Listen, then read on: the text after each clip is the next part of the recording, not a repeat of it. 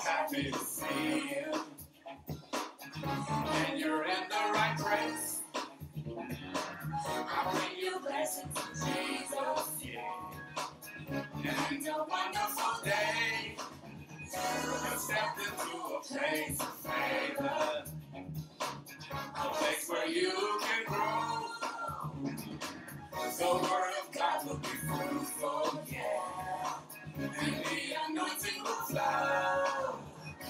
Welcome to His house.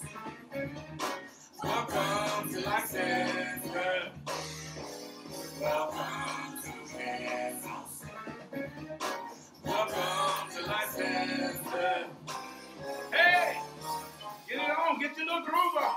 Come on, get your jam on. Loosen up. Get your pen and paper. Come on, get your worship on. We're going to go higher. Higher. Let's go again. Higher. Higher. Higher. Come on, come on, come on. Higher. Come on, worship, worship, worship as we go higher. Higher. Higher. Welcome to His house. Welcome to Life Center. That ought to get your juices going. Hi, I'm Bishop Robert Joyce. Welcome to Life Center Church. I'm your host, and I'm here today to lead us and guide us to the throne of grace. Listen, if you're listening through YouTube, go ahead and hit subscribe and notifications. If you're watching through Facebook, go ahead and hit share and share alike and start a party. Welcome to Life Center Church. You know, I got to get your little juices going. That's our welcome song that we've had, that we love doing, that gets you fired up and ready to go. I hope you're all fired up and ready to go. Got your pen, your paper. We're going to jump right into it. It's going to be a time of fun. It's going to be a time of fellowship. It's going to be a time of learning. It's going to be a time of challenging. The Word of God is very powerful and quick and sharper than any two-edged sword. It's going to cut you, old folks say, it's going to cut you coming and cut you going. But I guarantee you, it's all for your good. It's all going to be biblical, and it's all going to be done in love. Father God, in Jesus' name, we welcome you, Holy Spirit, to our time of fellowship. We welcome you to our time of worship. We build a road to you, Lord. Our worship, our praise, our giving, our fasting, all of it is designed to lead us back to you. This we say the word of God not for head knowledge, but that we may look like, act like, talk like you, that we may represent Christ in the earth. In Jesus' mighty name. Now fall upon us, Holy Spirit, as you did in the book of Acts. We're a book of Acts kind of church. In Jesus' name, amen. Man, I'm already fired up and ready to go. I got so much I want to share with you. Get your pens and your papers together. Turn to the book of Acts chapter 10. We're going to start back on that study that we started out at the end of 2020. And we're going to start out 2021 finishing out the things that we were studying in 2020. Now, if you turn to Acts chapter 10, that's where we're going to our foundation. Now, there are a couple things that I want to do before we get into that. I want to share with you some principles about fasting. This is our month of fasting. We start every year. Boy, I can't remember. I must have been a little boy almost when we first started this. But every year we start off the month of January in fasting and prayer. We do progressive fasting, and you can join in with us and go as much as you want to or as little as you want to during the whole process. If you go to my Instagram or my Facebook, we'll give you the weeks of our fast, what we're giving up, and from time to time we'll put up things that we're praying about together as a church. It's always going to be biblically based. It's always going to be for the ecclesia, the entire church, and so you can join in. And I guarantee you'll get results, tangible results. Now, there's a couple things I want to say that happens when you're fasting and praying. I want to name 3 things before I go to my message. There are a group of people that watch only beginning, and they want something quick and fast that they can get out of it. So I'm gonna give you 3 things that you can walk away with. All right, and then when I come back, to my sermon, I'm going to give you 8 quick things that you can walk away with, and then I'm going to go into the sermon. Okay? 3, 8. 8, 3.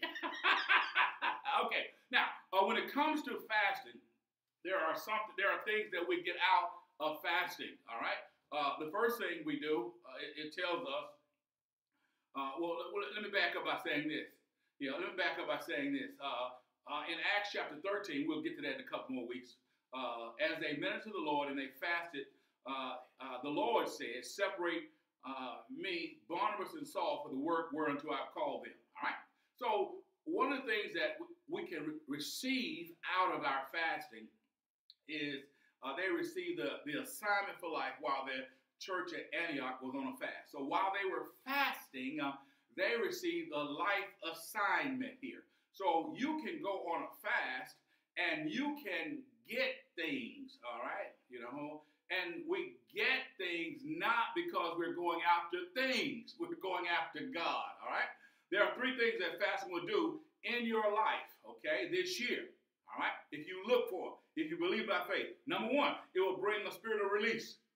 It will cause there to be a release in your life. In other words, when you're fasting, you are talking and telling that devil, "Turn my stuff loose." All right? One of the things that fasting does is it breaks the spirit of delay. The delay is different from waiting. When a woman gets pregnant, there's a natural process of her having a baby. That is a natural process. You can't speed that up. But at the end of the 9 months, now it's time for the baby to come. If the baby don't come at the end of the 9 months, a spirit of delay come up. And that's when the doctors get involved. Okay. All right. So a delay. Watch out. You can break the spirit of delay. It causes there to be a spirit of release. Okay. Now, the second thing, Mark 9:29 says, "And he said unto them, this kind can come forth but by nothing but by fasting and prayer." Okay? So we see here that it's important for us to know that there are certain things that won't happen without fasting and prayer. That won't happen. It's a principle. That's why that's why the principles of God work out a relationship. Depending on the relationship, He will tell you what principle to utilize and to use. Okay? Now, the second thing that will come through this fast, not only a spirit of release, but there will be a spirit of restoration. A spirit of restoration while you're fasting. Write that down. So you're praying for restoration. Listen to what Joel chapter 2 verse 12 says. "Turn ye even to me with all your heart and with fasting." And with fasting. That's what the Bible talks about. Faith and works. So you tell me, I turn to my Lord with all my heart, all my soul. Yeah. And a little fasting. All right? And so I want you to see here and notice what it says. "Turn ye even to me with all your heart and with fasting." Verse 25. "And I will restore the years in your life." In other words, when you take on a fast, you have the ability to have a restoration, a spirit of restoration. "I will return to you everything that the locust and the cankerworm has taken from you." Okay, that we're eating. All right. So when you begin to fast and pray by your declarations, you can begin to believe God for restoration of health. Okay, blood flow. All right. Healing, a restoration of marriages. You can save your marriage by fasting and praying. You can have a restoration of families.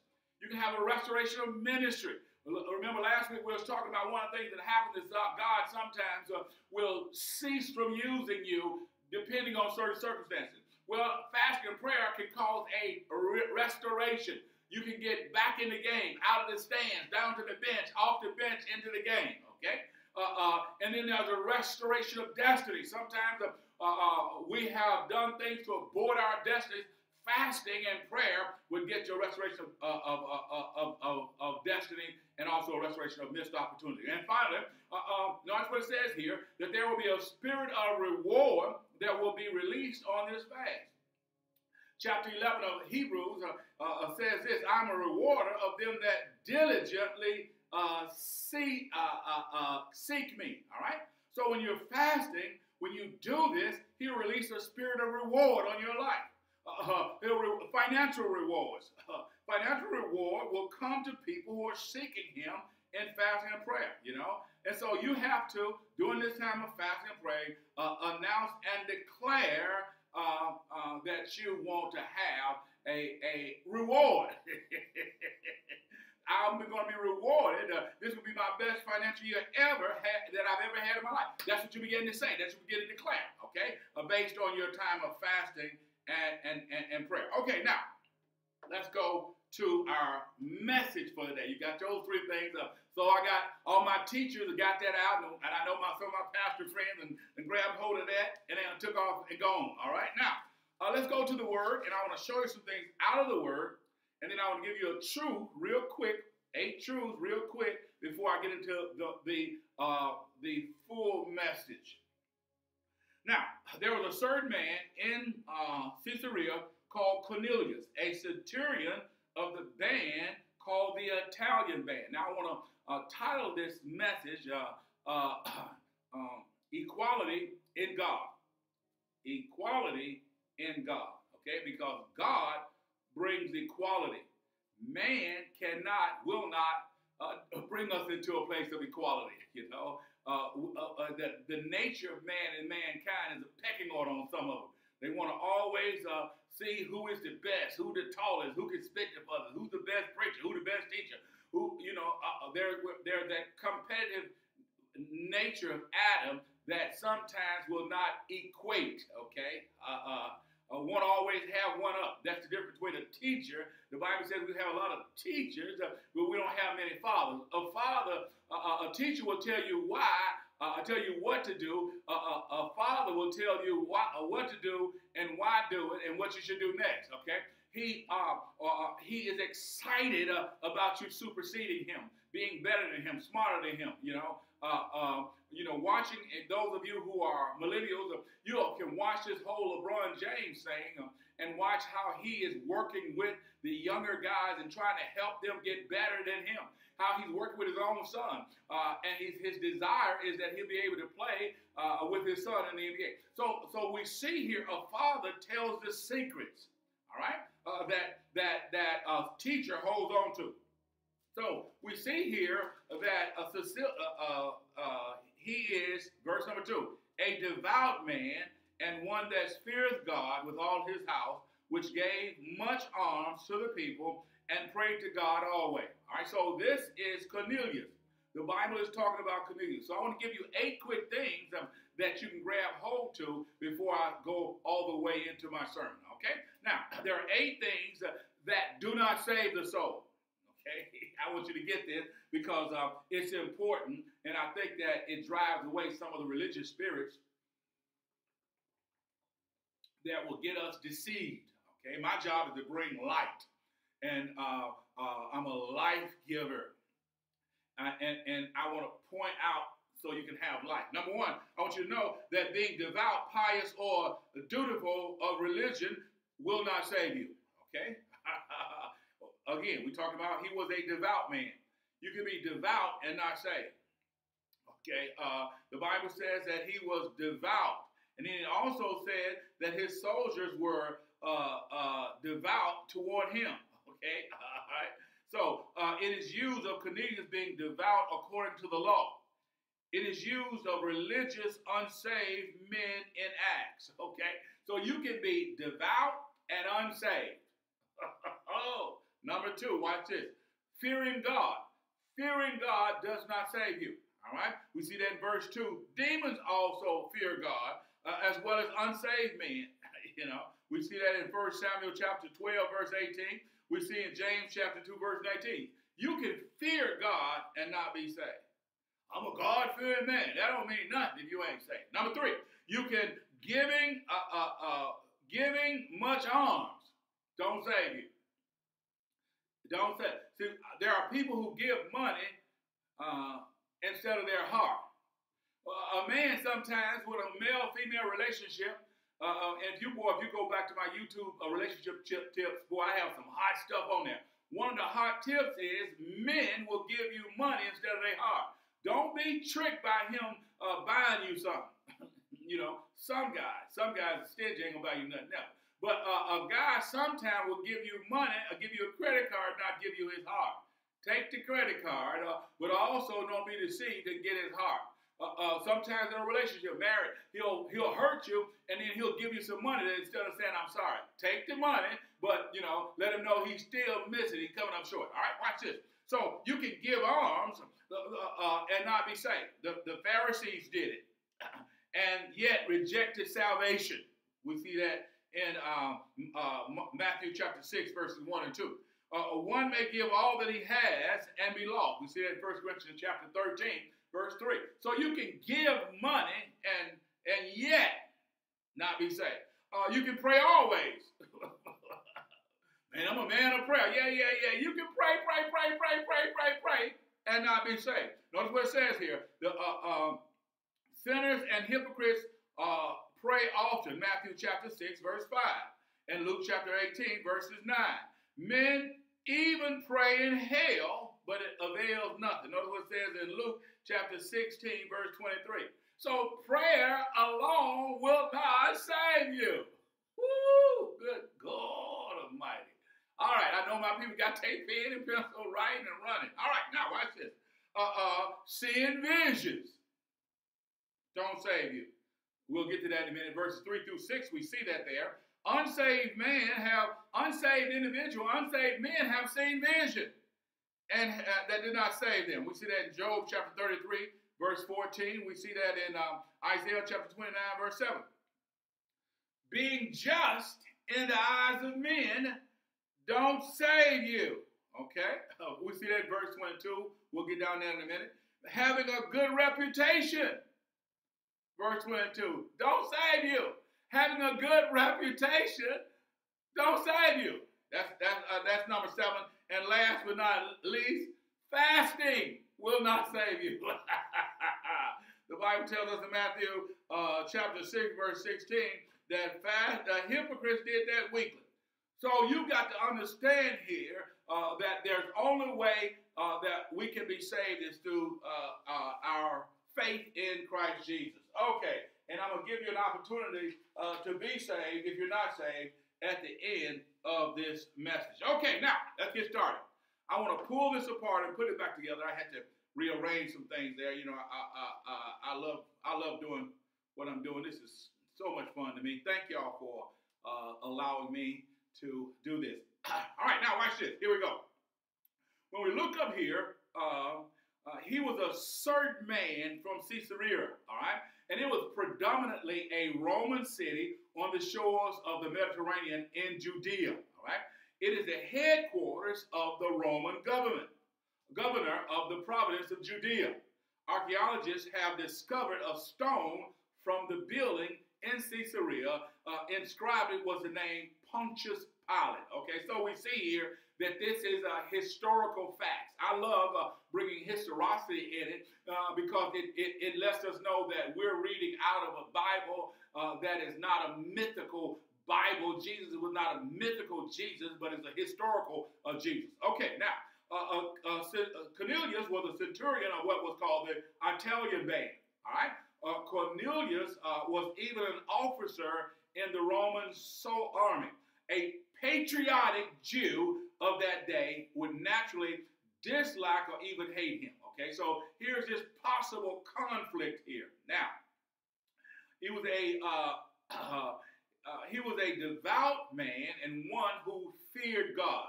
Yet Cornelius was a devout man, a man who feared God, who prayed to God always, and who had given alms generously to those who were in need. So the Bible here, Dr. Luke is giving us a description about the man and the character of the man. Now, Cornelius was in a category of what the Jews called a God-fearer, you know, one who feared God. These Gentiles who loved the God of Israel, they were simply sympathetic to and supportive of the Jewish faith. Yet, they stopped short of being full Jews in lifestyle and in circumcision. Remember now, prior to the coming of Jesus, in order to be saved, you had to go into circumcision and you had to follow the Jewish lifestyle. All right. So the Jewish people at that time respected and appreciated these God-fearing Gentiles, but they could not really share their life and home or food with them because they were in fact Gentiles and not yet full Jewish converts. So they were classified as God-fearers. You know, there are people that we know that have not accepted Jesus Christ that are what we call good moral sinners. You know, they ain't cussing, they ain't smoking, they ain't drinking, they ain't cheating on their taxes, they ain't cheating on their wives, they're not cheating on their husband. They're just there, but they have not accepted Jesus Christ as Lord and Savior. So they are good moral individuals. They have high morals.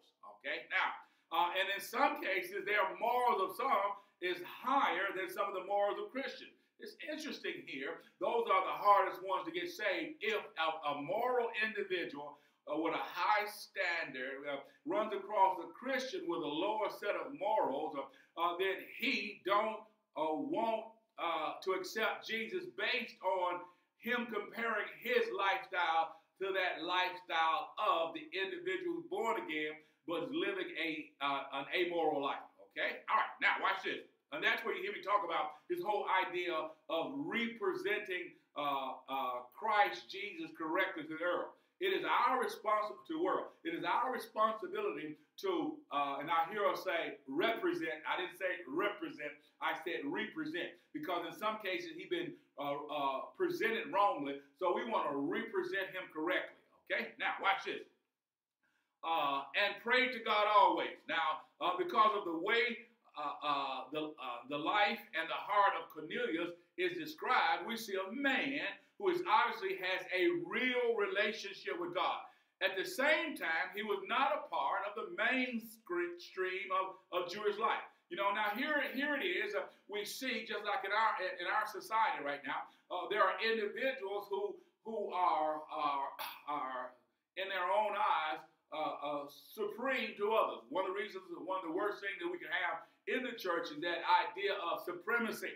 And again, part of white supremacy infiltrated into the church, and it caused that divide that one group of people is better than another simply because of the color of their skin. All right. And this is where the inequality comes in. And this is why God is raising up young black people, young white women, men that are now bringing balance to what the Word of God said. That white supremacy, it infiltrated the church, which causes the individuals to have that superiority attitude. Someone asked me, well, there ain't no black church and there ain't no white church. There's one church. I said, in a perfect world, that would be true. The truth is that some of the white forefathers would not allow blacks to attend the church as they were. So blacks had to go during the slavery times and form their own church, even though they were overseered by white individuals, make sure they didn't say anything that would cause an insurrection, that they would storm and get out of their slavery. And that's why they even created a black Bible, which was a slave Bible, which was on purpose and intentionally left out certain scriptures that talked about freedom, liberty, and things like that. Okay, now, back to my sermon. Now, so, verse 3. About the 9th hour of the day, he saw clearly in a vision. Again, watch this. He saw clearly in a vision an angel of God coming to him and saying, Cornelius. And when he observed him, he was afraid and said, what is it, Lord? So he said to him, your prayers and your alms have come up for a memorial before God. Now watch this. This individual was praying, and his prayers was accepted by God, and God in turn was directing him what to do with his money. Okay? That's part of the stewardship. The Bible says where a man's treasures are, that's where his heart also.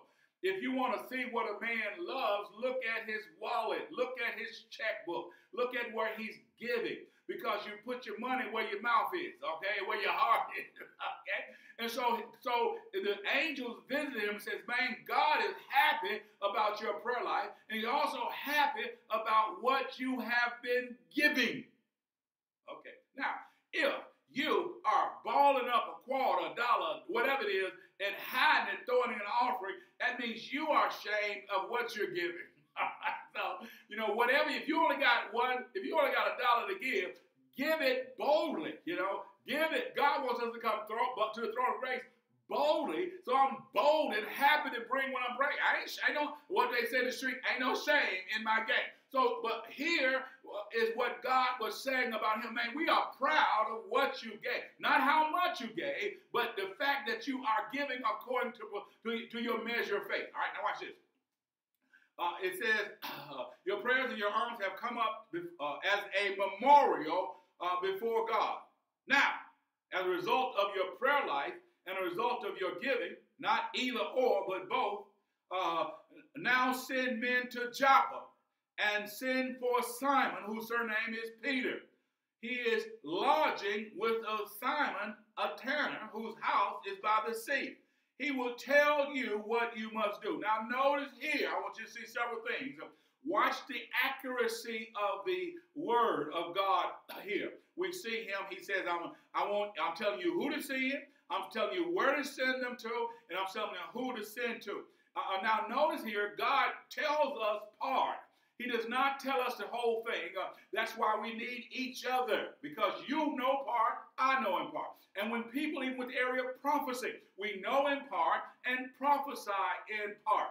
And there are individuals out there that's trying to justify the prophetic words that have gone over. Trump gonna have it back to back. Trump gonna have it, and it's not happening. And so now they come up with other reasons why it didn't happen. And in some cases, people come up with erroneous doctrines to support their ideology. And, and some of it is based on pride. Some of the people out here is just prideful.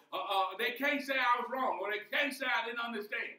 Just like you can preach to your level of understanding, we prophesy according to our level of understanding, and sometimes we miss it, and it ain't nothing to say, but I missed it, and move on. But instead, pride will try to get you to try to make it right. Everybody been in a relationship with somebody, and they can't say I'm sorry. I don't care what happened. You can catch them red-handed wrong, and they can't say I'm sorry because pride is in them. And I'm here to say the body of Christ, we have to admit, hey, I don't know. Hey, I made a mistake. I don't know. I had people come to me and prophesy to me that my building we're gonna have it shall go easy. I mean, I'm praising the Lord. Yeah, you're gonna be able to build and be paid off in 2 years. Yeah, hallelujah, glory to God. Somebody gonna bring you the key. Yeah. Because out in the hood, people said a dope man gonna come in there and pay it off. Hallelujah. The little old white man gonna come with a bag of money. I heard all them prophecies. None of them happened. Okay.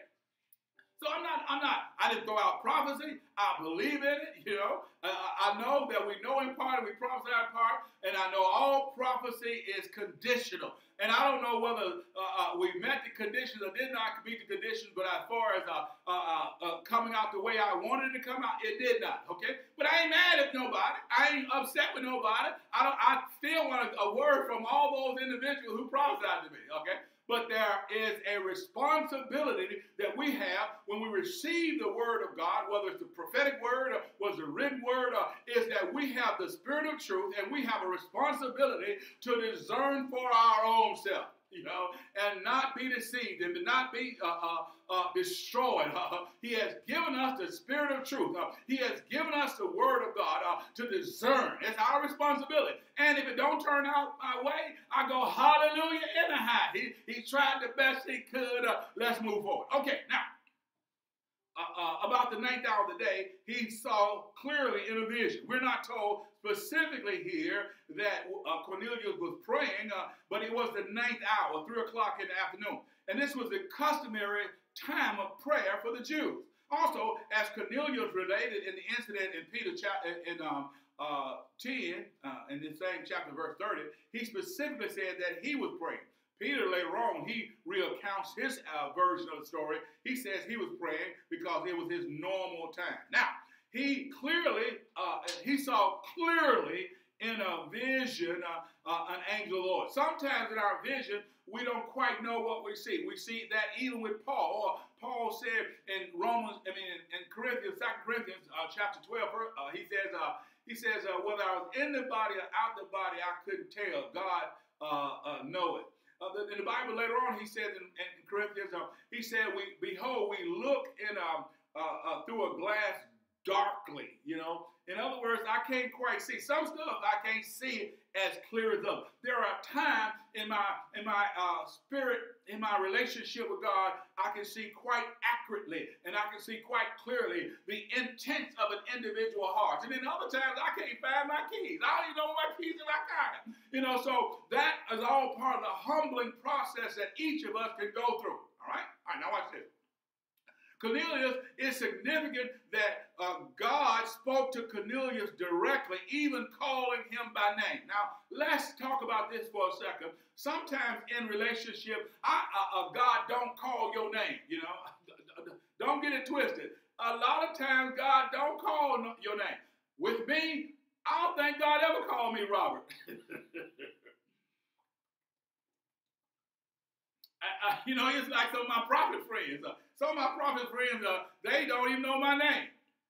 They don't know my name. They think my name is Rejoice.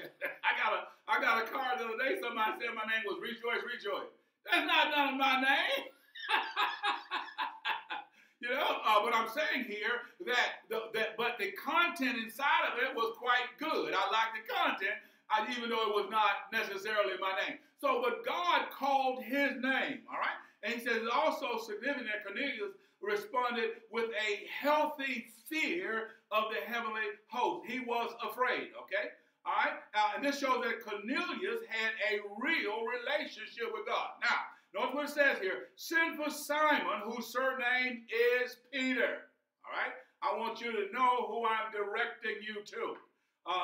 Probably Cornelius didn't even know who Peter was. But he knew that he should do what God had told him to do and that he could trust God. I don't know who Peter is, but if I know if God's sending me to Peter, he must be all right, okay? Now, he said, I'm trusting that God is speaking to me and that he will also speak to Peter. Notice what it says here. He will tell you what you must do. So I've got to trust in God's direction and then trust that God will speak to the individual and they'll be a blessing to me. Watch this. If God, I always ask people, I love asking people in their interviews when they come and join with me, did God send you? If God sends you, then you and I can work through whatever difficulties he has that we confronted with. And he's going to put milk in my breast to feed you. I'm going to have words of life for you.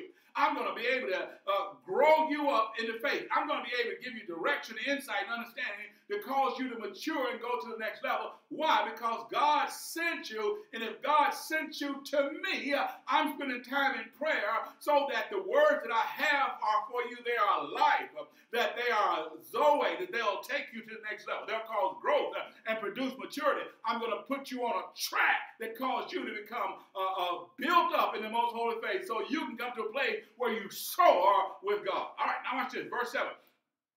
And notice here the first part, he will tell you what you must do. God sent an angel in a vision to Cornelius, but he used a man to preach the gospel to him. So let me tell you something. Don't you think, well, I got to get it all from God. Don't buy that lie. God's going to only give you a certain part, and then the other part, he's going to use a man or a woman or to help you, a boy or a girl, to tell you what you must do. Now, verse 7. And when the angel who spoke to him had departed, notice there, the angel was on assignment. Once the angel did on his assignment, this particular angel left. And Cornelius called, notice he didn't wait. As soon as the angels told him what to do, he called 2 of his household servants and a devout soldier from among those who waited on him continually. So he says there are individuals that are working with me that I can trust to do what I tell them to do. You know, as a pastor and as a leader, as a parent, you know, you got some kids that's going to do exactly what you want them to do. But then you got some other kids that's going to do what they want to do and not what you want to do. In my training of worship people, my job is to spend time to help them understand the atmosphere that I'm trying to create, and what types of songs that I want in order to work in harmony with the anointing that I have, and the anointing on my house. There are times individuals will come and try to bring an anointing from another house and go, ho, wait a minute. No, don't sing that over here. Ain't nothing wrong with the song other than it's not a flow, other than the fact that it's just not equal in terms of anointing that we have. It may be a greater anointing. I'm not on that page yet. But I'm trying to create a certain atmosphere that will cause my anointing and the house anointing to be magnified. And so you have to be obedient to the directions that are given. There are, in my church, you don't turn the house over to individuals who are going to do what they want to do and not what you want to do. God is not turning his ministry over to wild men, wild women who are going to just say whatever they got to say. You know, I got to say what God said. I don't care whether man like it or not. I'm going to say what God has shown me. Well, you don't understand the whole concept of God, because there is that place in God where God has not given you permission to speak simply because he's giving you information. Woo! Shut up over here. All right, now watch this. So he said, now I'm going to find a servant, a household servant that worked up closely with me and going to know what I want and know how to do it. And I'm going to get me a devout soldier, one who has different military skills, one who's not just a servant, one that's a warrior, one that's going to take the word and regardless of what obstacle come their way, they're willing to fight to make sure that I get over to Peter. I'm headed to Peter's house. I wonder how many of you are headed to Peter's house, and somebody would try to say, let's go another way, or somebody would say, okay, you don't need to do all that. You ain't his slave. But a warrior soldier said, no. Hold up, wait a minute, back up. I'm under direction. I am loyal. I must do what God said. I wonder how many men and women in the church of God have been on their way to grow and on their way to success, and they stopped and listened to Boo-Boo over here, and Boo-Boo impregnated them with some doubt about the pastor, about the leader, and they stopped from doing their assignment and went back. You got to tell some people sometime, I'm on my way to Peter's house. All right, come back there. Watch this. Now, a devout soldier from among them who waited on him continually, and so when he explained all these things to them. There are certain things when you serve the man of God or the woman of God that you hear that other folk don't hear because you are not willing to price. You are not loyal enough. Let me tell you, in 2021, you need to get rid of folk who are not loyal around you. I don't care if you're married to them. I don't care if they're your mama, your daughter, your kids, your cousin, your in-law, your outlaw. If they're not loyal to you, you got to make a decision. And you got to say, listen, I don't need you around me, because one of the priorities that I need in my life in 2021 is loyalty. All right, now watch this. So when he explained all these things to them, he sent them to Joppa. All right. Cornelius called two of his household devout soldiers. Apparently, the faith of Cornelius was contagious. All right. And those that were in his household and under his command, who also honored God of Israel. Based on his relationship, they said, oh my God, I want to have a relationship like you got. Oh my Lord, I know I'm in the army under Rome, but I've been watching you, Cornelius, and you've got some specialty going on. I want the God that you got. It kind of reminds me, y'all remember the lady, the Bible says that she was captured by Nahum, what do you call it? Nahum, the warrior in the Old Testament. And the Bible says he was a leper. He was a mighty, mighty man, but he was a leper. And the woman who was taken into captivity said, ooh, I wish you was over in Israel. We got a man of God over there. If he laid hands on you, the leprosy would leave. I'm here to tell you, there are people on your job, there are people in your house that that need to be around you. And as you lift up God, and you be a person of high character, you will find that you'll have influence even over your boss, influence even over your servants, influence even over your workers. All right. Now watch this, verse number 9. The next day, as they went on their journey and drew near to the city, Peter went up to the housetop to pray about the 6th hour, and then he became very hungry and wanted to eat. But while they were ready, while they made ready, he fell in a trance. Okay, now I want to say this here, that one of the times while you're in this month of fasting, don't be afraid to journal your dreams. Don't be afraid to write down. Don't be afraid to take a nap. Come on here, cat nap, as it were, and allow God to speak to you in your dream. As they went on their journey and drew near the city, Peter went up to the housetop to pray. As God spoke to Cornelius, and as Cornelius sent the messengers to call Peter, God also spoke to Peter himself. Listen, God works on both sides. You out there that thinking God is telling you to marry somebody, he got to tell the other person too. Come on, this ain't one-sided. Come on, glory to God. You must understand that if you are going to marry, then God got to speak to somebody sooner than he got to speak to both of them. If you're going to be a daughter or a son, then God got to speak to both sides, not just to one side. All right. And typically, this is how God operates. He speaks to several people about a matter and not just one.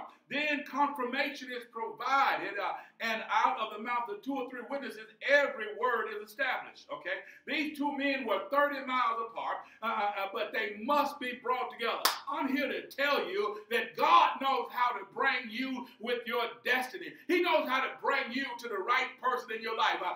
There's no space and time with God. God knows exactly how to get them together. He knew exactly how to get your mama and your daddy together to produce you. He knows how to arrange this thing. All right. In order that they may meet, while Joppa is busy with its trades, and Caesarea with its great shipping interests will know nothing of what's going on. God was arranging things behind the scene. God within the shadows was keeping watch above his own, and he was sending angels to Caesarea and a trance into Joppa.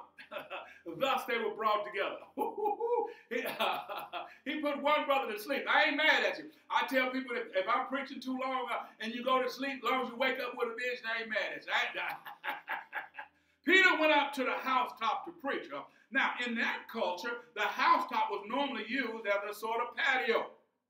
Okay? There was nothing strange about Peter going to the upper room or to the housetop to pray. All right? Then he became very hungry. This happens during prayer. Distractions in our body come to try as we try to be directed to God. However, God used these very distractions to speak to Peter. He fell in a trance. All right? Let's look at verse number 11. Let's look at verse number 11. And saw heaven open. This is why Peter was in his trance. And an object like a great sheet bound at the 4 corners descending to him, let down to earth. In it was all kinds of 4-footed animals of the earth, wild beasts and creeping things, birds of the air. And a voice came to him, said, "Rise, Peter, kill and eat." But Peter said, notice that, but Peter said, "No, not so, Lord, for I have heard, for I've never eaten anything common or unclean." And a voice spoke to him again the second time. "What God has cleansed, you must not call common." This was done 3 times, and the object was taken up into heaven again. Oh, okay, I want you to see here, Peter is praying and seeking the face of God. God speaks to him in a dream, and he resisted. Cornelius is praying. The angel shows up in a vision, and he immediately yields to it. Peter has a relationship with Jesus. He has been following Jesus 3.5 years. Cornelius is not even a Jew. He's not even in covenant. But yet still, he heard and obeyed. Peter resisted. Watch this. Now, all kinds of four-footed animals of the earth, wild beasts, creeping things, and birds of the air. Peter saw all sides of kosher and non-kosher animals displayed in this sheet-like background. You know, the Bible says a great sheet with four corners. Then Peter heard a command. Rise, Peter, kill and eat. And when Peter became very hungry and wanted to eat during prayer, no doubt regarded it as a distraction. Yet God used it by speaking to him in a vision regarding food. His hunger perhaps made him pay more attention. A voice came to him. We don't know exactly what it was like for Peter. It's rare, here we go, for God to speak in an audible voice. Now let me just say this. God rarely speaks through an audible voice, but he will do it, you know. So open yourself up to it. He's going to speak to somebody sooner or later. He may not speak to you, but it's in the Bible that he has done it. He might just do it to you. He might just do it for you. So it is here. That's not his normal way of speaking. All right, here we go. More often, he speaks to our inner man as a vision can be seen by our mind's eye. Even so, we can hear the voice with our mind's ear. So the mind has an eye and the mind has an ear. Okay, all right. So there are times that I hear things in my spirit, it's not with my outer ear. Okay, and then there are times that I hear things with my outer ear, and nothing on my spirit, man. My spirit ain't got nothing to say. All right, here we go. Rise, Peter, slay and eat. This obviously went against Peter's commitment as a Jew, which was never to eat anything except kosher food. Certainly all kinds of four-footed animals of the earth and wild beasts and creeping things and birds of the air, there was non-kosher animals included. Not so, Lord. Peter's response was both absurd and yet typical of us. He said no to the Lord. The only legitimate answer to a request from the Lord, our Lord, is yes. You know, Mary said, I don't know, I ain't never had no man but bit under me. I don't understand none of what you're trying to say, but okay. I know it's you, and I'm going to say yes, okay? That's the answer that you and I must have, okay? All right. Now, watch this. I want you to know here, Peter had a bad habit of telling Jesus no. We see that in Matthew chapter 16, verse 22, and John chapter 13, verse 8. If you compare Peter's response, not so, Lord, to Cornelius, the unequal one, the Gentile, his answer was, what is it, Lord? On that day, it seemed that Cornelius was more responsive to God than Peter was, okay? Peter had pretty much put God in a box of limitations. Are you putting God in a box of limitations? What God can't do for you? Are you putting God in a box that says he'll do it for others and he won't do it for you? That God is a white God, he don't love you? Don't let nobody put you in that box. God loves all kinds. God is a God. He honors faith. And you and I have to move in faith. The Bible says without faith, it's impossible to please God. And so coming to a place where God is pouring out information and revelation and insight. Back in the day, you did not have access to the knowledge that you have now. Now we all, with the internet and making the world flat, we have access to all information about our God. And so we can learn about it and we can stir up our faith so that if God is giving out airplanes, you can get one. If God is giving out mansions, you can get one. If God is giving out miracle anointing, you can get one. If God is establishing you in the earth as a voice of the Lord, it can be you today. By faith, you can move in that dimension. All right, now watch this. Peter was pretty much had God in a box of limitation. Now God was going to shake Peter up and change his thinking, and he can do the same to you. He says, okay, Peter, I'm going to shake, I'm going to rock your world, baby, because you put a limitation on me, and I'm about to take the limits off. I dare you to take the limits off of God in your life. I dare you to say, okay, God, the moon, the sky is the limit. I'm going to trust you to do the supernatural. I've heard other folk getting gold in their mouth. I want to see some gold. I've heard other people raising dead. I want to raise the dead. I've heard other people are having supernatural manifestation of the glory of God. I want you to do the same thing for me, because you're not a respecter of persons. Okay, with God, there's equality in God. He loves us all the same. There's no favorite in God. All right, now watch this.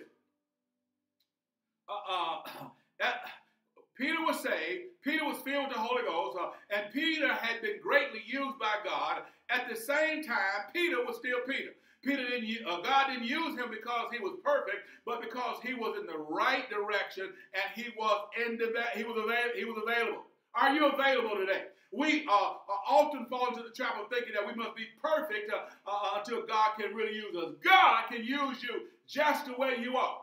God can use you just the way. He's looking for a yielded vessel, and what fasting and praying will do is cause you to yield and cause you to be open. You need to make up your mind. God, I'm available. I'm not just going to sing the song. I'm available to you. I'm going to be available. All right, now, a voice spoke to him the second time. God responded clearly to Peter, what God has cleaned up or declared clean, you must not call common, impure, unholy, unacceptable to God. See, what happens is what the people try to do is in the races, race baiting is try to say that one is better than the other. That's race baiting. You and I are Christians. Both the same blood of Calvary, the same blood saved black folk and saved white folk. The same blood saved men, saved women.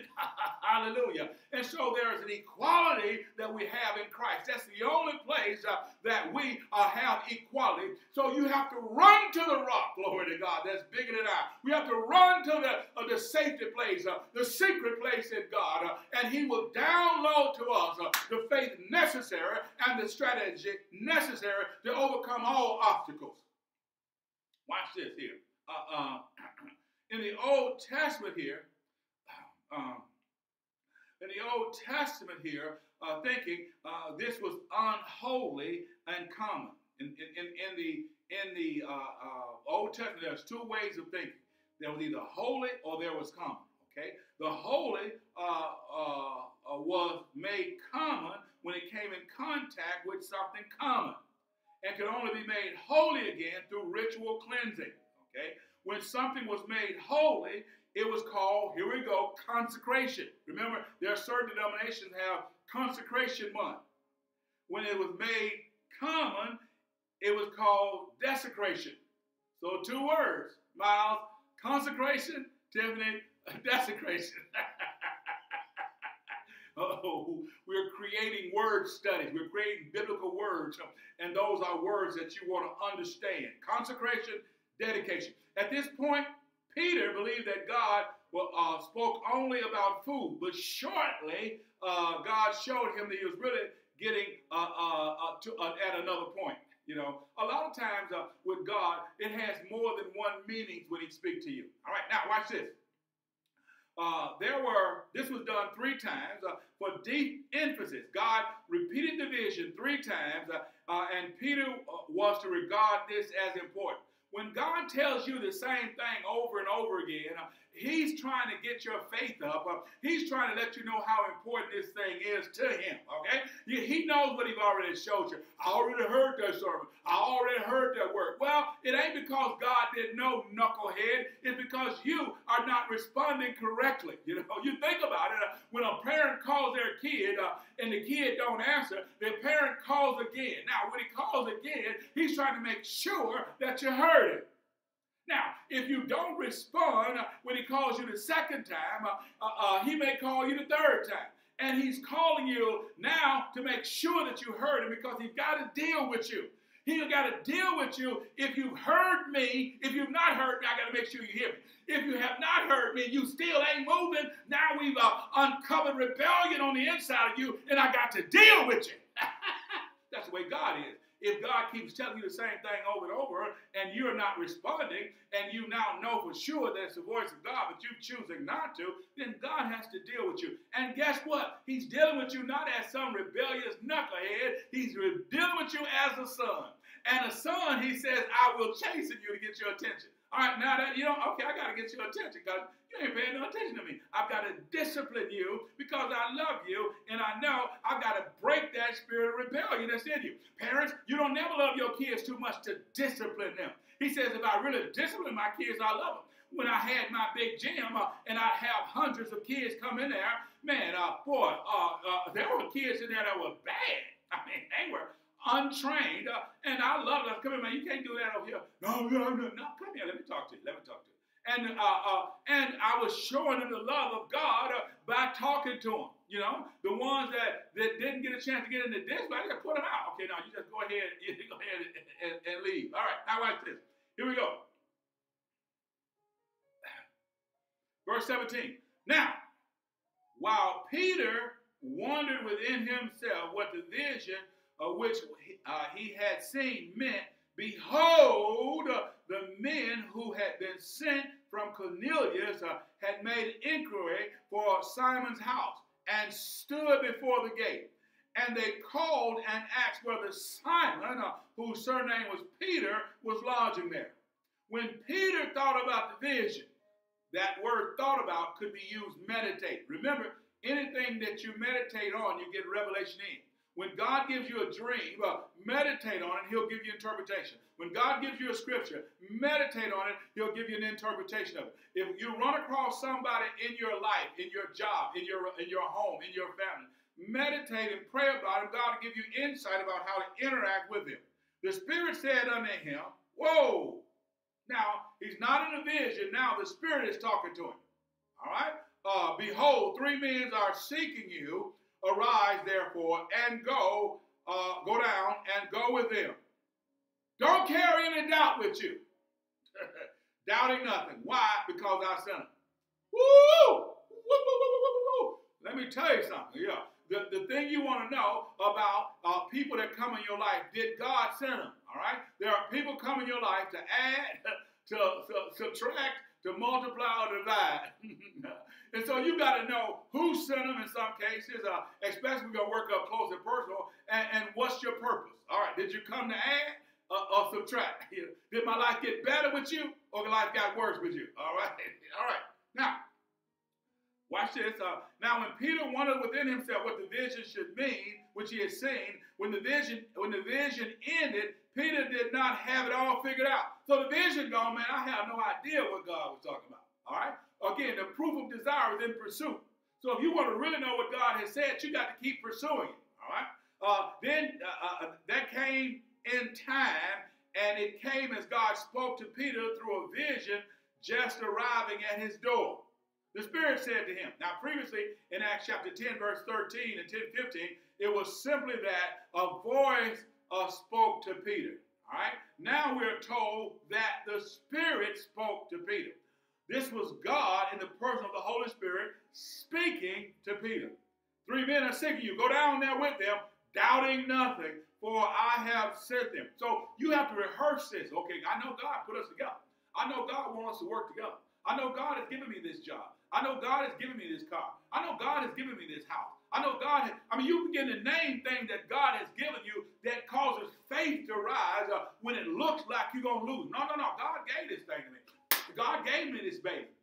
She can't die. He can't die because God gave it to me. Okay, listen, I'm probably not going to get a chance to finish this up today. I'm going to wrap this baby up in just a second, and then we'll do part 2 of equality in God on next week. Watch this, what happens here. At this point, God had not told Peter that his visitors were Gentiles. Woo! Won't you write down on your paper, God got some secrets. You know in part, and you prophesy in part. God sometimes holds back stuff until you're ready to receive it. Certain revelation he can't give to you because of your bigotry, your bias will not allow you to fully embrace it. Okay? So he holds it back. Okay? So let's just say, sometimes you've already met your husband or your wife and you don't even know it, and God has not showed that to you because, she or he is not in the package that you thought that they would be in. They too this or too that. And so he ain't going to show it to you. So you got to let that grow on you before he show it, because your eyes can sometimes reject what God has for you. Woo! Okay, here we go. All right, watch what it says here. Normally, a godly Jew like Peter would not associate in this manner with the Gentile. Knowing this and knowing Peter's previous resistance, not so, Lord, God simply surprised Peter with the knowledge that these men were Gentiles. All Peter needed to know was that the Spirit said, I have sent them. Oh, my God. Woo! Let's stop right there. I believe that God has surprises for you. We'll start right there at 21 on next week. There are surprises that God has for you.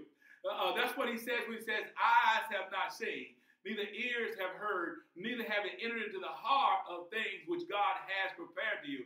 But he says, but by the Spirit. So I believe that one of the things that we're doing is we have to learn to trust God. Well, let me give you a thought or two before we pray. In 2021, 21 is a very interesting number. 21 is a year and a time where all of a sudden when you become 21, you're now entered into a new level of maturity. At 21, you're now able to do things that you could not do, you could not legally do before you got 21. And so I believe in the year 2021, we're going to another level of opportunity and responsibility. Yes, now at 21, I'm able to buy a car, I'm able to buy a house, I'm able to buy legalized liquor. So there's a responsibility that comes when we get to 21. But there's also accountability. You're now accountable at this age. You're now accountable in some states. You now can vote. You can now drive. You can now own certain things. So there's accountability. I believe that God is going to cause the church to have a new opportunities and a new level of accountabilities and a new responsibility.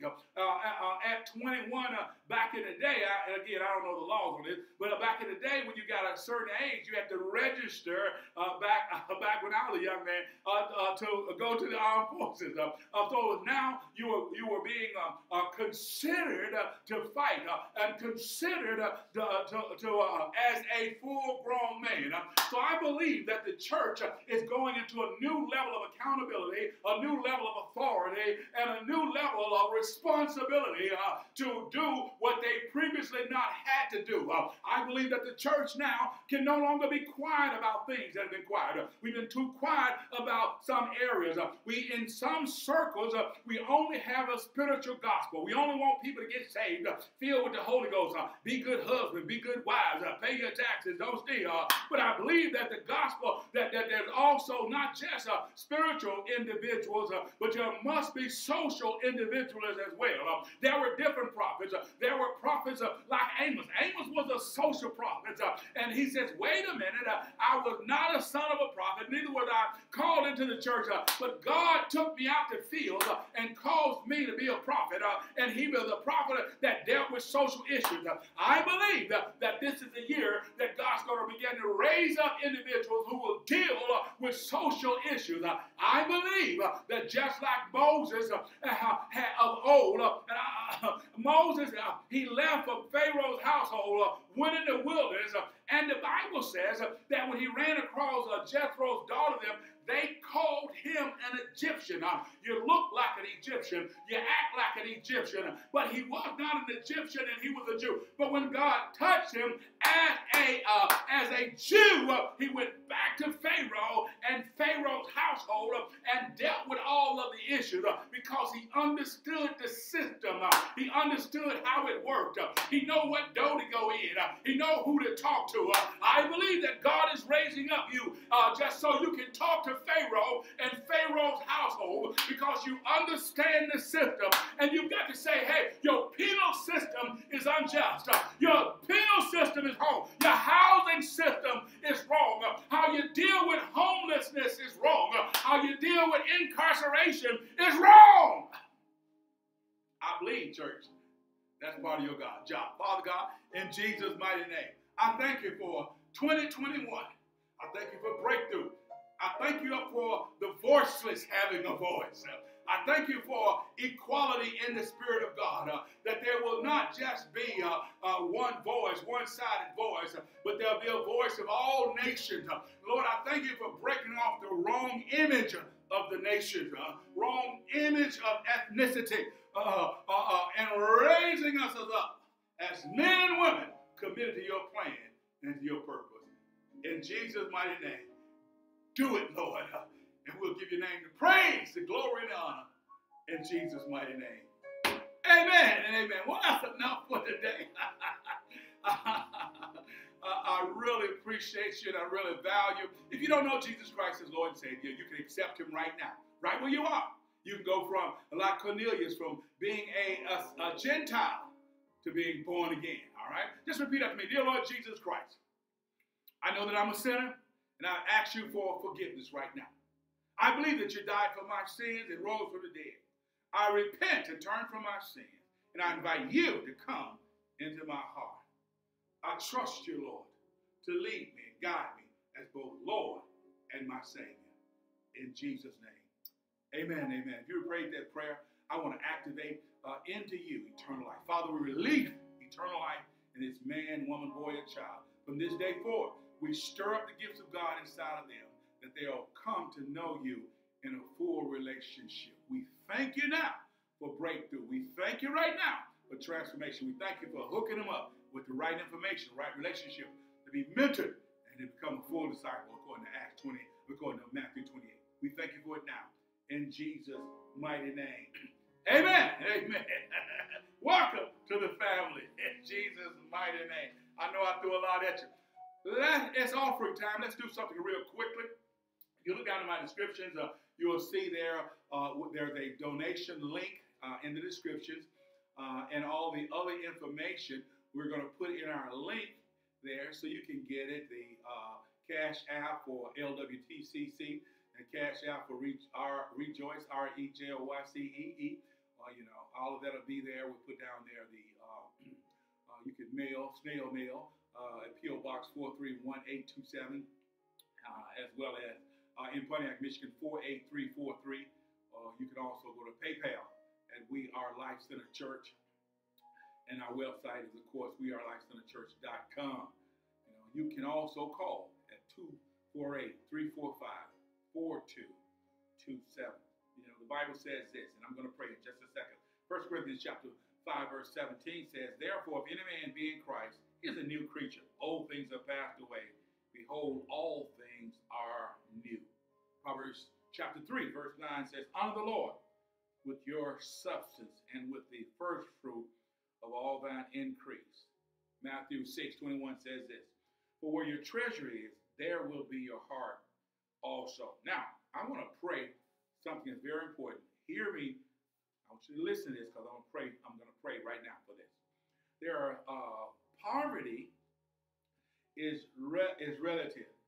If everyone around you has similar circumstances, this notion of poverty and wealth is very vague. When I was a little boy, we had for dinner greens and beans, greens for dinner with bread. The next day we had beans with bread.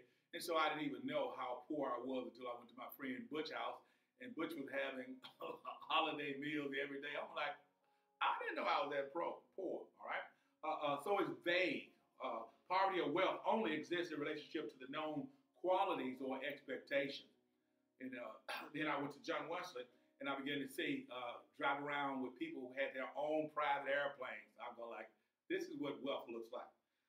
But this is what I want to pray about. There's generational poverty, and then there's situational poverty, okay? And there are different. Generational poverty is defined as poverty for 2 generations or longer. That's generational poverty, 2 generations or longer. This is important. That's why I'm taking time to pray for this. And then the situational poverty is a shorter time and is caused by death, illness, divorce, the pandemic. So you got some individuals who are now are moved into situational poverty because of what has happened. Okay, and this is temporary. Now, how do we move from poverty to middle class to wealth? I want to give you a key. This is for my young folk out there. You got to hear this. You must give up relationship for achievement for a time. You have to give up relationship for achievement for a time. And when you do that, you can move from poverty to middle class to wealth. A lot of people get caught up in relationship. They'll tell you when you go to law school, or they'll tell you when you go to master's, or they'll tell you when you go to your doctoral, your relationship is going to suffer between your husband and wife.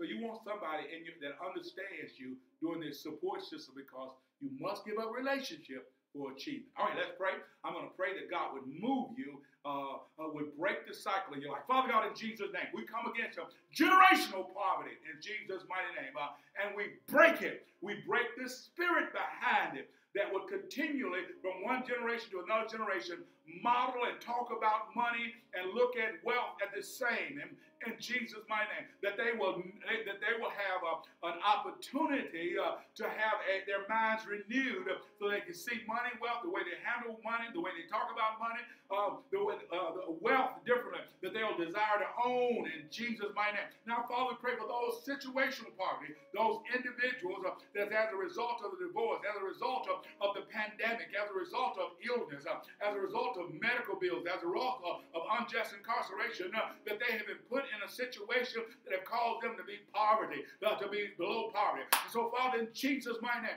I ask for the power of the Holy Ghost to sustain them. I ask that there be a transfer of wealth. I ask for favor from banking and loaning institutions.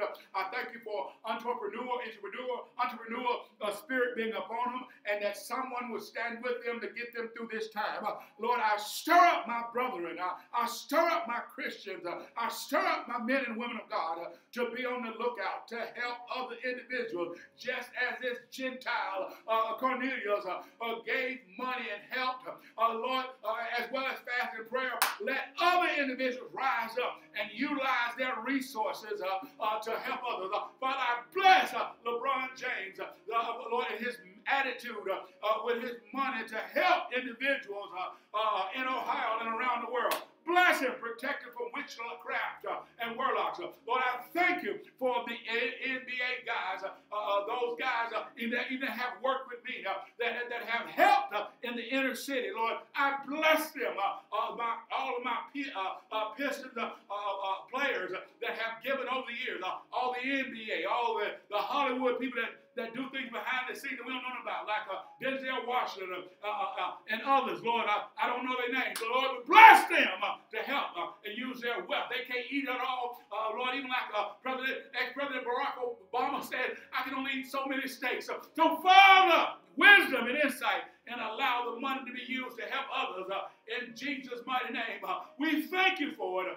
Amen. Lord, now, Father, I release an anointing for wealth, for increase, for favor, and influence in Jesus' mighty name. Amen. Amen. Oh, I love you guys. Thank you for allowing me to be me, allowing me to preach, pray, and just share my heart to you. You know, now I value you so much. Thank you so very much for watching and being a part of our show today, our program today. Share it with other individuals. Leave comments. Eat the meat, spit out the bones. And let's be about our Father's business. We're only equal in God. God bless you. I love you guys. Come on. Come on. Come on. Come on. Come on. Get your dance on. Get ready. Jesus, be offended. All around me. I'm asking you to protect me. Come on. As I travel,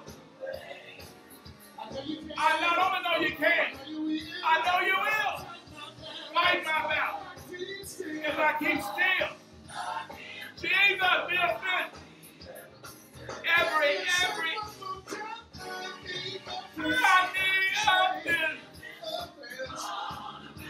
I see you.